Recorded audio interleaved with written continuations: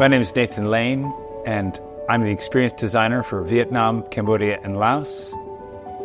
When I came to Cambodia and Vietnam, I was like, well, this is here. There's great national pride and identity. The history is remarkably interesting. What I like to do when I plan a trip to Vietnam and Cambodia, one of my goals is to, in addition to having you learn and smell and feel and cry and fall in love with a region, it's to have it feel seamless. So I'd have a really good balance of great hotels, great food, great culture, great biking. Because there's so many different points in Cambodia and Vietnam that you could touch.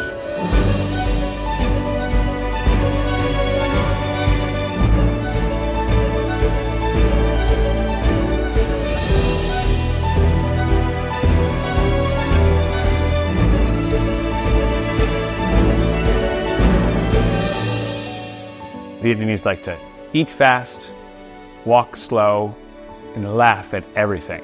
And I think if we all did this and all of our travelers learned how to do that, we would all be better people.